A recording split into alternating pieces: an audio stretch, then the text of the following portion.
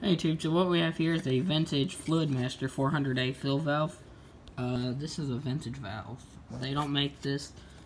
See, it's got this kind of adjustment rod. I like these adjustment rods better with the metal. Look at the logo. Look at this vintage logo. Fluidmaster, Anaheim, California. The same place my Waste King Legend Series 8000 disposal was made, in Anaheim, California.